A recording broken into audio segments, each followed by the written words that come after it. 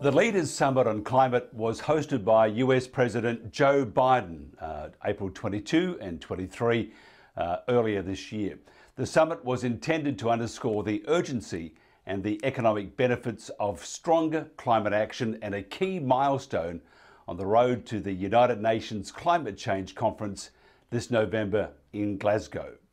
More than 40 world leaders attended the virtual summit, including French President Emmanuel Macron, German Chancellor Angela Merkel, Indian Prime Minister Narendra Modi, Chinese President Xi, and Russian President Vladimir Putin. Our special guests are here to discuss the summit and the responses to the summit from some academics studying climate change.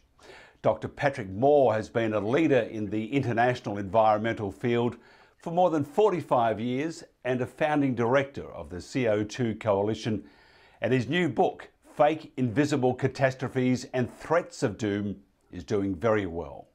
Gregory Wrightstone is the executive director of the CO2 Coalition and a geologist and author of the best-selling book, Inconvenient Facts, the science that Al Gore doesn't want you to know. First of all, gentlemen, welcome. Thank you for having me. Thank you. Now, nations from the recent Leaders Summit on Climate are mandated to offer plans aiming to prevent rising global temperatures from rising 2 degrees Celsius and ideally 1.5 degrees Celsius above pre-industrial levels. Greg, is this a nonsense goal, and where are we at with this at the moment? Yeah, actually, if we look, it is a nonsense goal. They're trying to control the uncontrollable, that is, change the temperature of the Earth. We are in a warming trend, there's no doubt about that, but we've been warming for more than 300 years. The first 250 years of that had to have been completely naturally driven, and we're being asked to believe that, oh, well, those natural forces driving temperatures for the first 250 years suddenly ceased in the middle of the 20th century. That's not how climate works, that's not how science works. And what we see is there is no climate crisis. There is no climate emergency. By almost every metric, the modest warming of the last century combined with increasing CO2 is leading to an Earth and its ecosystems that are thriving, prospering, and greening, and humanity is benefiting from it. It just is, and it's very well documented. The science tells us that. Patrick, do you think this is a nonsense goal? And where do you think we're at with this also? Of course it's a nonsense goal. The difference in temperature between Cairns and Sydney is a lot more than that. And the difference in temperature in any day of the year from night to daytime is a lot more than that. It's a silly goal, and there's no way the temperature of the Earth is going to heat up quickly over this short kind of time period they're talking about anyway. But even if it did, it wouldn't be a disaster.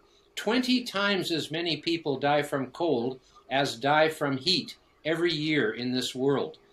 It's cold that we should fear, not warmth. And the other thing people don't seem to understand is this is one of the coldest periods in the history of life on Earth. It's the Pleistocene Ice Age, for goodness sakes, and everybody thinks it's too hot. It's been hotter than this for almost the entire history of life. We are in an anomaly called an ice age, and it's been going on for 2.5 million years. And thankfully, we're in an interglacial period now when it's a little bit warmer than it was during the depths of the glaciations. And this is why civilization has flourished over the last 10,000 years. But to say that another 2 degrees is going to cause a climate emergency, I don't hear any sirens and I don't hear anybody heading for shelters. It's a complete fantasy, this idea that 2 degrees would be harmful. The US envisions curbing power sector emissions by 80% by 2035 and eliminating them entirely by 2050. Also, the US would aim to reduce emissions of between 50 to 52% by 2030 on 2005 levels. Patrick, is this possible or even desirable? Well, I guess it's possible if you're crazy or if you have a dictatorship. But it seems to me that the most democratic countries are the ones who are talking about this the most, and the countries with stronger central governments are not bothering to do much about it at all. Like China, for example, they talk a good talk, but they're not actually doing anything. And they say they'll do something by 2060, more or less. That's a ways out. Everybody in power now will be dead by then. So, of course, it's ridiculous to eliminate 80% of our whole civilization's energy in such a short period of time with nothing to replace it with, seeing as though the same people who want to do that are against both nuclear energy and hydroelectric energy, the two technologies that could actually provide a 24/7 reasonably priced power to replace fossil fuels for many different uses. But by and large, it's a pipe dream, and it's a recipe for, it's basically a suicide pact for civilization is what it is, if they did it, which they won't do. It's all a bunch of virtual signaling at the virtual conference. Gregory, what do you think? Is it possible or even desirable? I sort of know the answer, but we need to hear from you. Like Patrick says, I guess it's possible to reduce it, but the dirty little secret is John Kerry, our climate change czar or ambassador, whatever they call him, gave away he gave up the little secret last week in an interview with CNN. He stated that if China and the United States both reduced their emissions to zero, it would have zero effect on climate change. And then the very next day, he said even if the entire Earth went to zero CO2 emissions, that wouldn't be enough. And what we see is, too, I like to look back through human history and Earth's history. I'm a geologist.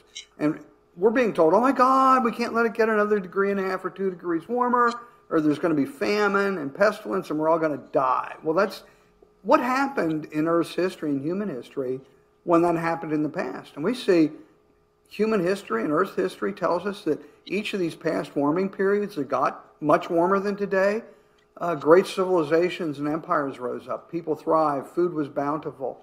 It was the intervening cold periods between each that were horrific. Each of the cooling periods led to crop failure, famine, pestilence, and mass depopulation.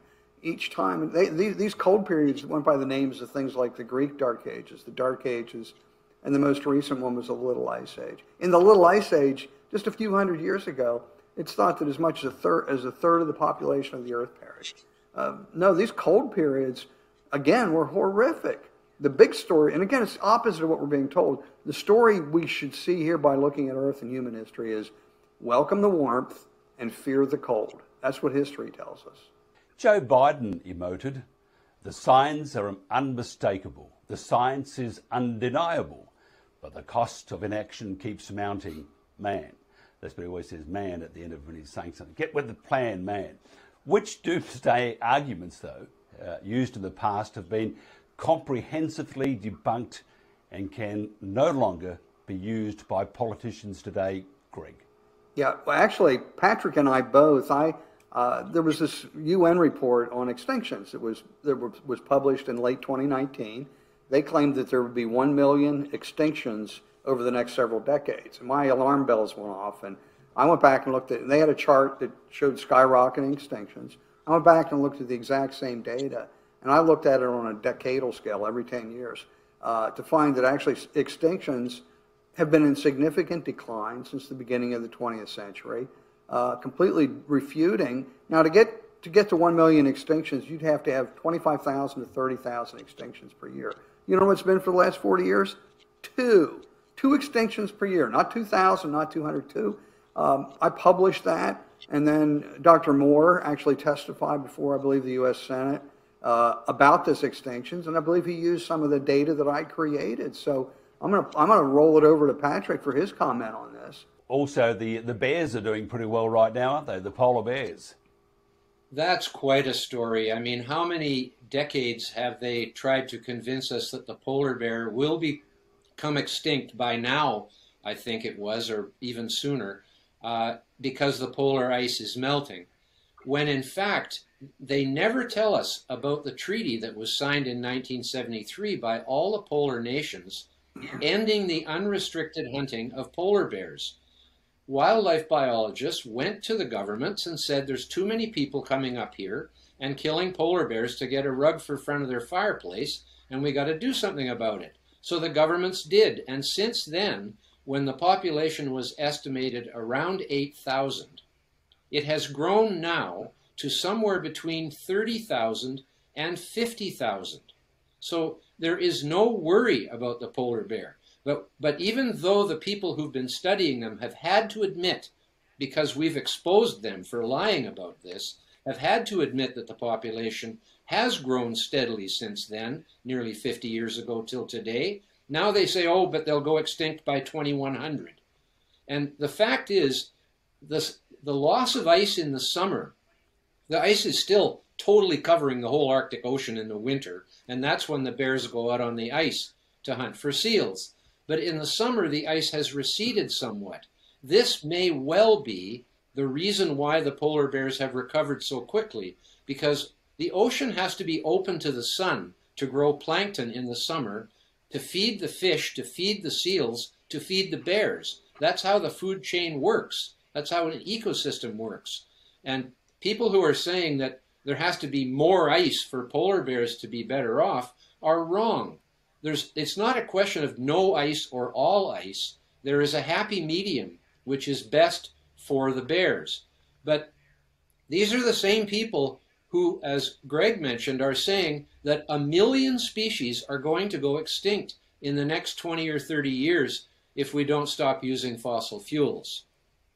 There are only 1.74 million species that have been identified in this world. So I'm going, are you guys saying that more than half of all the species in the world are going to go extinct if the temperature goes up by 2 degrees? No, they say, actually, the best estimate we have is there's 8.7 million species. Where did they find these other 6 million or so species? In a computer.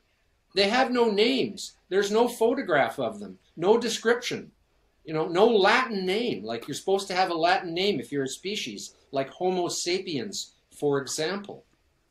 And this is how insane it's become. These are supposed to be United Nations scientists coming before the U.S. Congress to testify about the dire threat of extinction, and they make up that there are, like, if 2 million species went extinct tonight, we wouldn't know it had happened because we didn't know they were here in the first place, according to these people. They just make up stuff.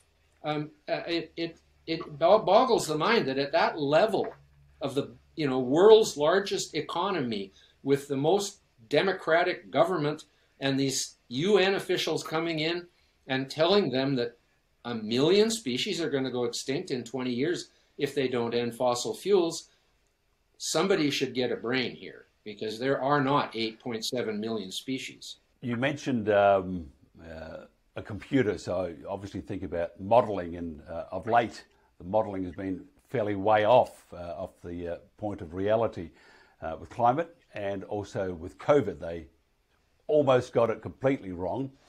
So maybe because you guys are very good authors, the next book could be Modelling for Dummies. I'm not too sure about that part. Look, Professor, now we had some of the Australian academics have thrown their 2 bobs worth in, as we would say here, following the summit of the minds, the great minds. They all met via Zoom. Some of it worked, some didn't.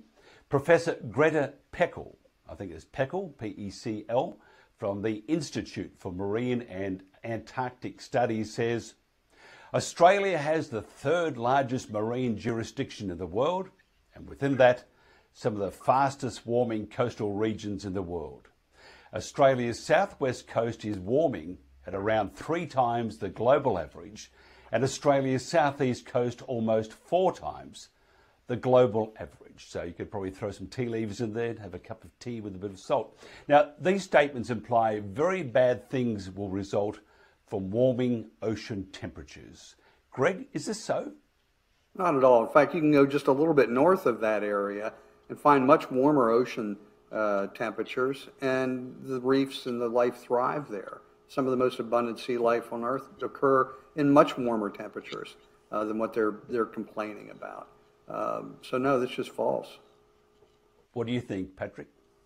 For about 250 million years between the previous ice age, which was called the Karoo, which lasted 100 million years, and this one, the Pleistocene, which is only 2.5 million years old, there was 250 million years when the Earth was warmer than it is now, coming out of that Karoo ice age. The reefs were much more widely distributed then and more biodiverse with more species. And as the world cooled over the last 50 million years, it's cooled. We're at the tail end of that cooling period in what is now the Pleistocene Ice Age. As the world cooled and the oceans cooled with it, the corals shrunk. And now the real sanctuary for the vast majority of coral species, over 60% of the coral species, are in the Indonesian archipelago. And if you look at Indonesia, Raja Ampat is the place to go and snorkel and scuba dive if you're wanting to see some of the most beautiful things that exist on the face of this earth. That ocean is not affected by cold water from the north or the south, because Australia is to the south, blocking cold water, and Asia is to the north. And this is the most biodiverse coral in the world, and it is also the warmest ocean in the world. So the whole thing about the Great Barrier Reef getting too warm, it's not as warm as the Coral Triangle in Indonesia, and it has way less species in it because it's not as warm. That is a fact. It's in my book. It's in lots of scientific papers have recognized this fact, that there's no coral reefs in England or in Alaska. Like, coral is one of the most tightly distributed in warm oceans of any group of species. Fish are much more widely distributed, but even fish are more biodiverse in the Coral Triangle than anywhere else on the planet. And so are almost every other class of marine life. There's a wonderful paper on this that was published nearly, 10 years ago now, I think, that shows that virtually all marine species are more abundant in warmer oceans. Well, that's good for us because we have more food. Professor Samantha, now we're on with the academics here, Professor Samantha Hepburn, Research Director of the Law School at Deakin University in Melbourne and Director of the Centre for Energy and Natural Resource Law, so you should be already wary of this, says that gas is a fossil fuel. She's right there, and has no place in the future energy framework if we are to rapidly decelerate greenhouse gas emissions. Patrick, how valid are such arguments when gas is so vital to many economies and lower CO2 emissions? Well, I'm not too worried about the lower CO2 emissions part. That's the other thing, is not only is it colder now than it has been for most of the history of life, carbon dioxide is lower even after we've added a bunch back into the air in this last 100 years or so. It's lower now than it has been throughout almost the whole history of the Earth.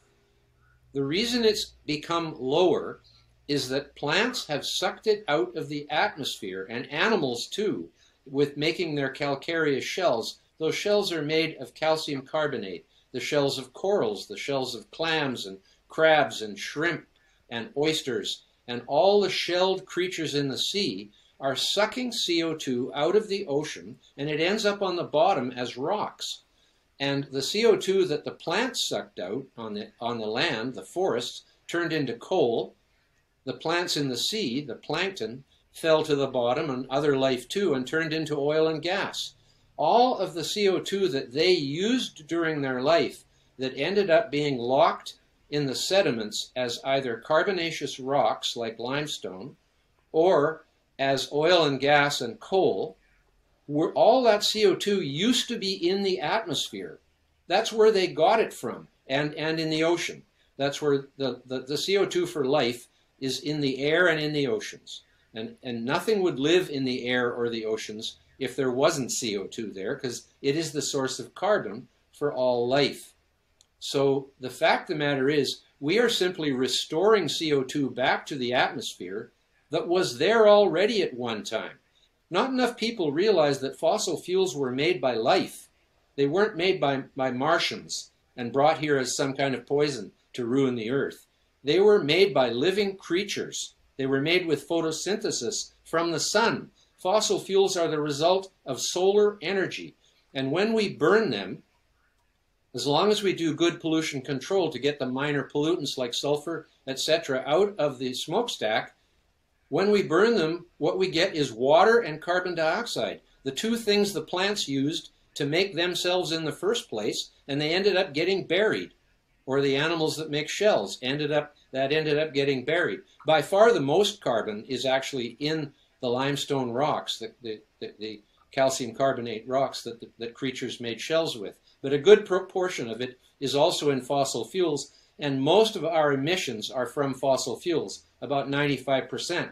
But 5% of our carbon dioxide emissions are from cement production, which is using those shells from those old creatures in the form of limestone to produce calcium oxide, lime, and put CO2 in the atmosphere, which was there in the first place.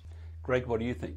Oh, absolutely. Natural gas is a wonderful fuel, very clean burning. It's CH4 is the molecule. And again, as Patrick said, when you burn methane, you generate heat, and you get water vapor, and you get carbon dioxide. And Patrick and I are okay with a big carbon footprint because we love CO2. If you look on the back of my SUV, I've got a big bumper sticker that says I heart CO2. So we're very big proponents of the benefits.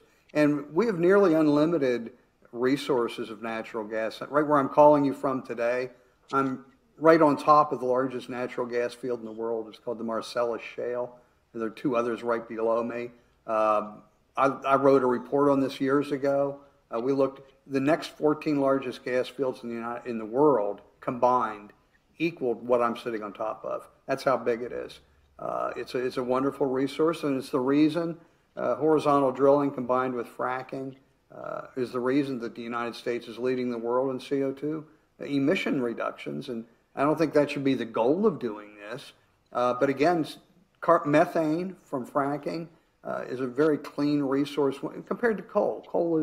There are a lot of pollutants with coal you need to scrub out of that. You don't need to do that with natural gas. But that's in jeopardy, though, isn't it, with the Biden administration? Anything that was in the past administration in regards to fracking and so forth, it's regarded as being evil. I mean, almost the devil incarnate. Yeah, it is. In fact, we just experienced this myself, my own family. My son-in-law was employed working on a frac crew. Paid very, very good money.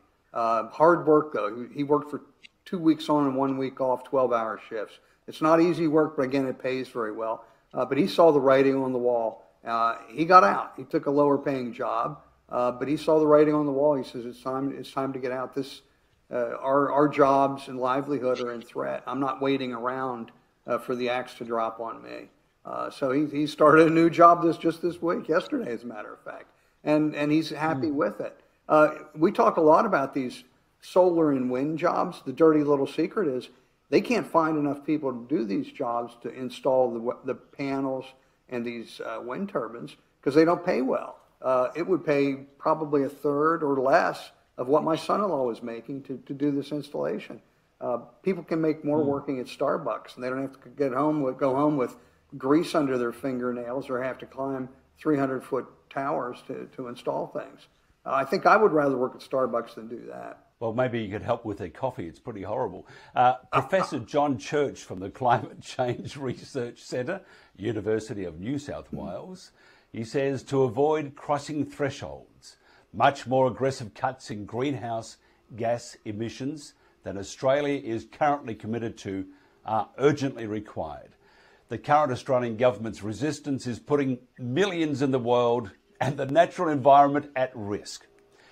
Patrick, who and what is at risk from climate change? There is no risk from the climate change that would be caused by our CO2 emissions. It won't cause that much climate change. The main thing that CO2 is causing is increased growth of all the forests, all the food crops, and all the wildlands in the world. It was your CSIRO, your top science body, that first disclosed this in 2004, I think it was, when they published their study from satellites of monitoring the photosynthesis on the Earth. And they showed up to 30% increase in growth of plants over a 40-year period. And the NASA has found this even more recently. They found that an area the size of Germany and France combined in the Sahara Desert is greening because of the additional CO2 in the atmosphere.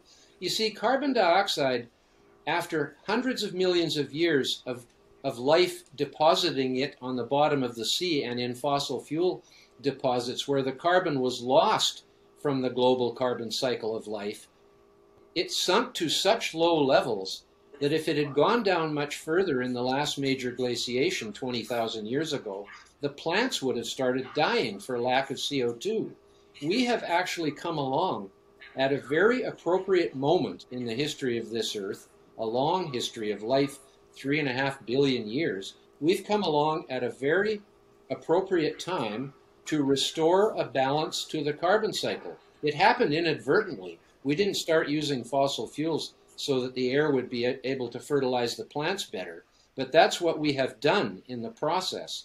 It's exactly the opposite of what they are saying.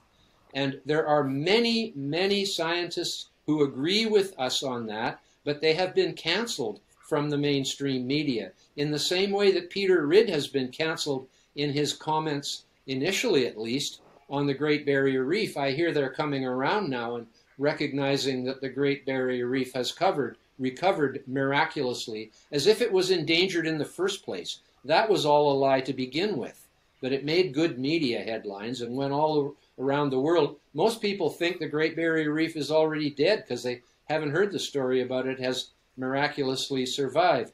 But in the atmosphere, CO2 fertilization of the plants is the major reason why food crop production is increasing so rapidly all around the world. And ironically, almost, you'd think it's ironic, but it's not, it's logical. India and China, the two most populous countries, are contributing the most to the greening of the earth, first by putting more CO2 in the atmosphere to fertilize the plants, and secondly by planting vast new areas of forest and highly intensive food production to feed their huge populations, means that the biomass on those landscapes is absorbing that CO2 and growing as a result of it. It's completely opposite what they are saying. CO2 is at a historic low in this era of human life. I mean, people keep pretending the world started at 1850, what they call the pre-industrial era, before 1850. No, the world started a long time before that, and many of us have studied the ups and downs in temperature and CO2 through those millennia, and we know that this is a phony campaign, the campaign to stop the world's climate from doing whatever they think we're doing to it. There is no truth to it. It is a big lie, and it is a big, not conspiracy so much as conflict, not conflict, but convergence of interest among these key elites in the media, the activists, the politicians, and the scientists who are being paid by the politicians to give them these fear stories. And it's all about an invisible molecule named CO2 that nobody can see what it's doing. So they make up these scare stories. That's what my book is about. Fake Invisible Catastrophes and Threats of Doom is about the fact that all the scare stories are based on things that are either invisible or really remote, like polar bears and coral reefs, that the average citizen can't see it for themselves. So they are susceptible to these scare stories. The censorship, Greg, is really interesting. I'll just read from the one of the newspapers, and by the way, it's all the same text, and it just says here, Australia's iconic Great Barrier Reef is on the road to recovery after a relatively mild summer, and then it says no cyclones, there's good rainfall on the catchment, flood levels in the waterways near the reef were generally not major or sustained, which is really interesting because there are a lot of cyclones. I went through 2 of those cyclones. It's really interesting how the media, mainstream media, can really twist what is the truth. It is, and again, what we're not being told is we need to put these. You might have a bad year of cyclones, but you need to put that bad year in the long-term perspective. And according to even the IPCC, they don't have any confidence at all that hurricanes and tropical storms are increasing due to warming. They're just not. And we see in the United States, we're the world's leader for tornadoes by far. Some 90% of all tornadoes occur in the United States. We've been in a significant decline in tornadoes. And why is that? Because rising temperatures, and again, we're in a temperature rise right now, we have been for 300 years. Rising temperatures don't cause extreme weather. It's the differentials between high and low that cause the extreme weather. And in fact, I have documentation, a lot of what we do as the United States. We looked at extreme weather-related deaths in the United States, and we found that it declined, those extreme weather-related deaths declined 99% over the last 100 years. And Patrick had just talked about this great story of an Earth that's thriving, prospering, and greening. I call it the biggest untold story of the late 20th and early 20th century. Is this just tremendous? Our crops are being turbocharged by the combination of modest warming. And just think about this: as you get warming temperatures, you have lengthened growing seasons. So killing frosts end earlier in the spring and arrive later in the fall, so you get more plantings in. CO2 is turbocharging the growth. Dr. Craig Gidso, a member of the CO2 Coalition, I captured in my book Inconvenient Facts. He did laboratory studies of what an increase of 300 parts per million would do to 90 different crops, representing 90% of the crops that we consume. And he found that there would be a 46% increase in crop growth, crop biomass, by an increase of 300 parts per million. That's a good story. That's a really, really good story. And we can look by almost every crop. We're breaking records year after year after year. And a lot of that's due, again, to this modest rise in temperature and increase in CO2. Professor David Booth of Marine Ecology at the University of Technology, Sydney, which is otherwise known as UTS, and President of the Australian Coral Reef Society, said, "Our oceans have helped buffer effects of CO2 somewhat until now, but are reaching breaking point. Apart from the huge loss of biodiversity, there will be reduced food security, especially for the millions relying on fish as their primary protein source. I have researched changes in reefs in eastern Australia firsthand for nearly 3 decades and have witnessed substantial change in kelp beds and shifting of fish species, which I've linked to climate change." So what's your thoughts? Greg? Well, it is true that we see, once again, we state we're in a warming trend, and we do see that there are, with a warming trend, we do see some migration of where different fish, and for example, in the United States and along the East Coast, there's been a slight migration northward of lobster.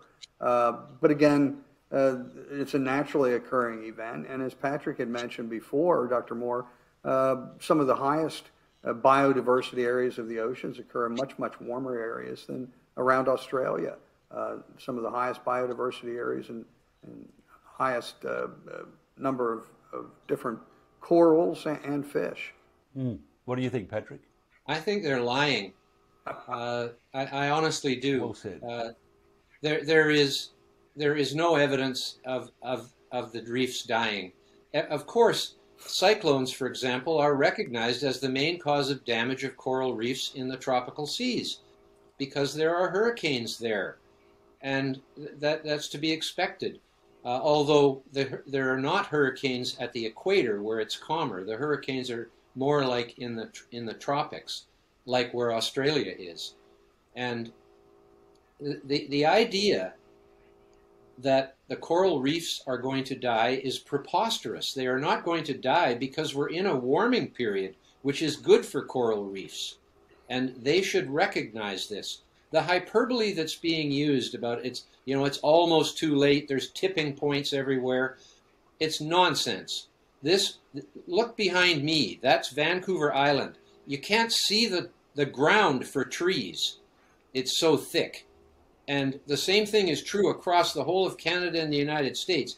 Europe in 1700, they hadn't started using fossil fuels yet, so they were using wood for everything, to smelt iron and copper, to glass works, for heating every building, for all industry, for steam engines. They were running out of trees. And that's when forestry was invented. And therefore, they started planting trees. Europe was down to less than 10% forest cover in 1700, and today it has 42% forest cover because of people looking after the forest and learning how to manage the plants. And the same thing can be said with agriculture. I mean, where do these people in the cities who are in favor of this think all the stuff their city is made out of comes from? Where do they think the energy for their city comes from? Where do they think the food comes from? It comes in at night in large trucks powered by diesel engines, and they're sleeping on the 30th floor of some condominium in the middle of a huge urban center and go down in the morning and the shelves are stocked. What are we going to do, run these big trucks with batteries and all the farm equipment with batteries too? I don't think so. I don't think there's enough batteries in this world to run this world, and there never will be. We have a storage battery called fossil fuels. They were made with solar energy. Fossil fuels are the largest storage of energy on the earth. They are a battery in themselves. And the whole idea that we're going to be able to survive on wind and solar, which goes away, well, solar just goes away half the time, and another third of the time there's not much of it because the sun is so low on the horizon. Wind is completely unpredictable, and they think we're going to run the world on that. Well, I've got another story for them. They're whatever you do into the wind, that's what they're doing. I can visualize that, but hopefully I'm upwind from you at this stage. It's what you're so not quite supposed good. to do. Thank you very much for that. And they're doing the director of the, now here's another one. The director of the Centre for Sustainable Energy Systems at the Australian National University, Professor Andrew Blakers, says solar and wind can readily decarbonise electricity systems. Electrification, it's easy to say, of most land transport via electric vehicles and heating via electric heat pumps and electric furnaces is straightforward using existing widely deployed technology. This would eliminate 70% of emissions with an insignificant impact on electricity prices. Gregory, your thoughts? Well, it's just ridiculous. What we need for electricity generation, I use three words, three descriptors that we need. It's reliable, abundant, and affordable. Wind and solar doesn't meet any of, the only one that doesn't meet any of those three descriptors, the only thing that meets that, reliable, abundant, and affordable, are the fossil fuels, coal and natural gas. Nuclear is reliable and abundant, but it's certainly not affordable. Again, wind and solar are not. These are what I call the unreliables, wind and solar. Not only that, to get to what he's talking about, you'd have to pave over a huge percentage of your country, of Australia, with solar panels and wind turbines, risking environmentally risky animals and endangered animals. So what do we have to do? Destroy the earth in order to save it? And we've seen this experiment go bad recently in Texas, and Germany nearly had another Texas-type loss of energy in February when both their wind and solar went down. The fact of the matter is, you need, for every megawatt and kilowatt of solar and wind, you need to have exactly that much in backup reliable energy by fossil fuels or nuclear or hydroelectric. Patrick, what do you think? I mean, you're a great supporter of, and I get in trouble for saying this word because I sound like George Bush, nuclear energy. What do you think? I think the reason nuclear energy is unaffordable in the United States and some other Western countries is because the regulations are so ridiculous. They've basically regulated it out of affordability. If China and India can afford to be building way more nuclear plants than any other countries in the world, it's therefore must be affordable. I mean, they don't have the kind of money to throw around that the United States and the Western European economies do. And if you look actually, though, you'll see that most of the countries in this world, there are 15 of them that get more than 30% of their electricity from nuclear energy. They are almost all in Europe. The United States has the most nuclear reactors, but because its economy is so huge, I think it's only about 15% or 20% of the electricity in the U.S. then also it's so irrational that the so-called Greens, which is a word that is scientifically and technically undefinable, so therefore it's perfect for the woke society because they like words that no one can understand what they really mean. But the Greens, as they call themselves, are totally against nuclear energy. Even though if you take France and Germany, France has about 70% nuclear and Germany has 15% nuclear. France has about exactly half the CO2 emissions per capita as Germany does, and their economies are not that much different. So it's very clear in actual reality of real examples that using nuclear energy greatly reduces the amount of fossil fuels that are used and CO2 emissions.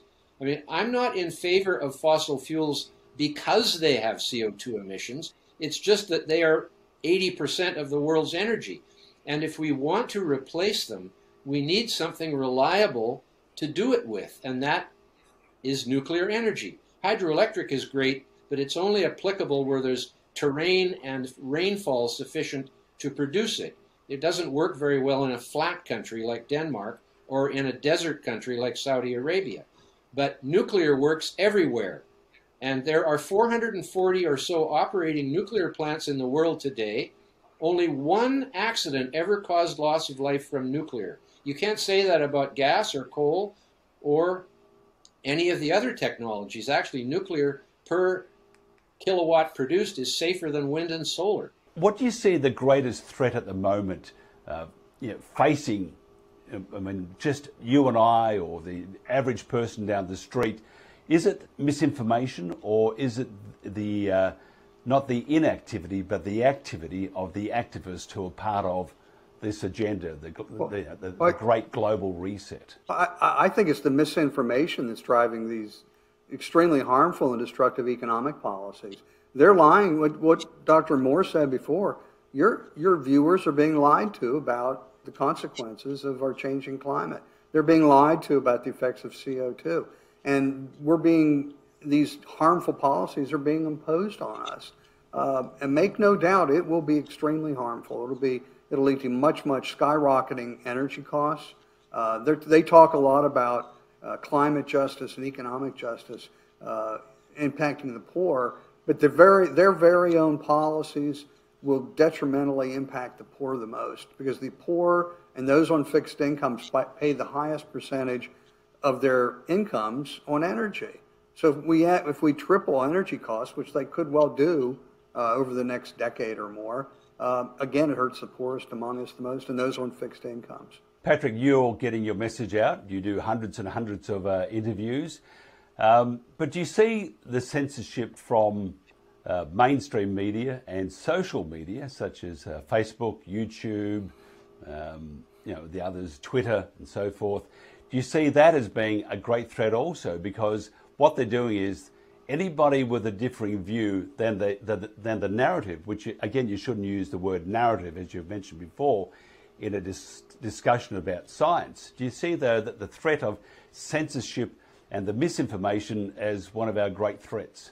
Absolutely. I've been censored ever since I left Greenpeace over 30 years ago, but because I don't get into the partisan political aspect, which interests me, but I'm a scientist and I'm most interested in the science.